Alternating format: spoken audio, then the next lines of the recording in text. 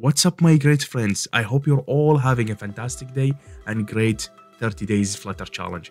In today's lesson, we're going to learn about how to install Android Studio beta version along with the stable version.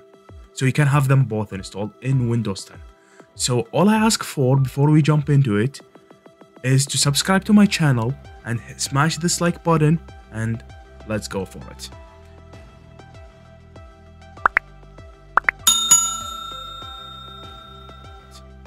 You go into Android Studio Preview in your search engine.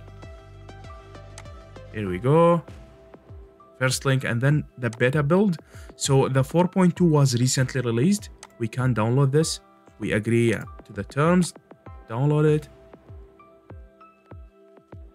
You select the location. Save.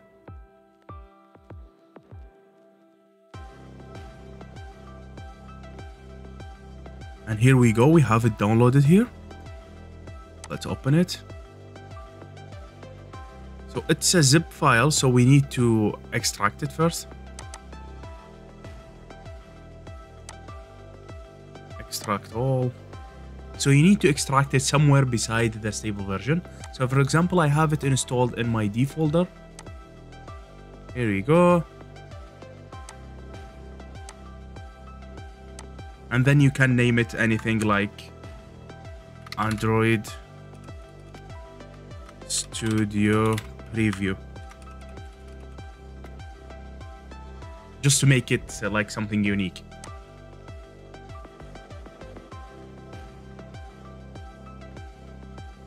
Here we go, the extraction has been successfully completed. So here in my D folder, I have the Android Studio Preview.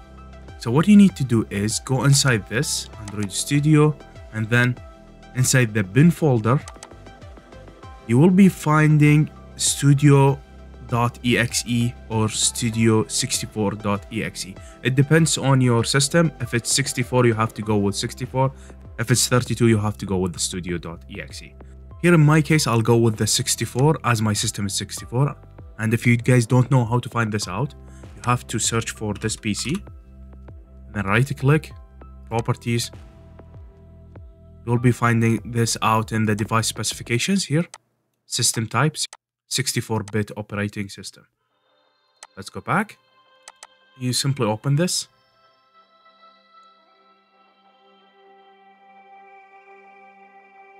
As I said, we can have them both working at the same time. So you don't actually need to uninstall the stable version and install the beta one. Here we go, we have it installed and active. Now if you guys can see, this is my stable version and this is the beta. I can start a new project and I have the beta one here. Here we go. I haven't tried it yet, but it looks good. The easiest way to reach it out by pin it to taskbar. Like you go here, right click, pin to taskbar, and you will be having this permanently here. There we go.